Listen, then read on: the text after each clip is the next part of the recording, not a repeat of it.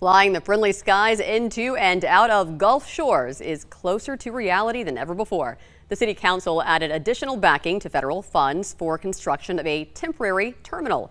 As WKRG News 5's Debbie Williams reports, flights could start taking off next year. City officials say this is real. This is happening.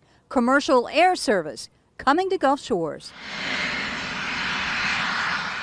A dream a decade in the making. Commercial flights at Gulf Shores International Airport. We're as close as we've ever been, and we're actually almost toward that finish line. The City of Gulf Shores loaning the Airport Authority $3 million as a match to $5 million in federal funds to build a temporary terminal. Our terminal is now designed and out for bid, and we'll be starting construction toward the end of this year. 3 airlines have already expressed interest: Elite, Sun Country, and one unnamed airline, but needed a terminal and the infrastructure to support them.